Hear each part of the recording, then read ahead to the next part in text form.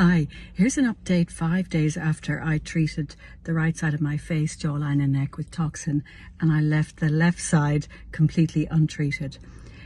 I'm really pulling up more on this eyebrow, which is untreated, and there's lots of lines there. This side is much better and I can still move that brow. I have a tiny bruise there. I'm pulling in stronger now on my corrugators here, so this line is deeper because this one is quieter. Crow's feet lines untreated there, better there.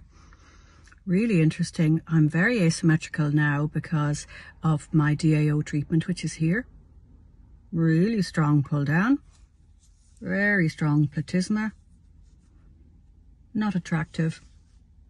Treated side, much better jawline. I did a lip flip and then my lip is a little bit thinner on this side now because this side has turned out a little more, and then my mentalis in my chin. Smoother here on the treated side and puckered on the untreated side. Really fascinating. I'll wait till the full 2 weeks, but then I am keen to balance things out a little bit and get rid of this. Very negative pull down there, and that's normal. Sometimes people will come to me and say, oh, I'll have my regular 3 areas of treatment, and I talk about the lower face and they're like, no, it's fine. But actually look at that negative vector pulling down, really down there, really down there, and then pulling up here.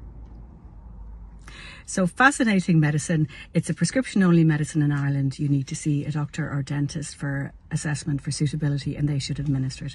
I'll come back in a couple more days and show you the progress. Take care. Bye.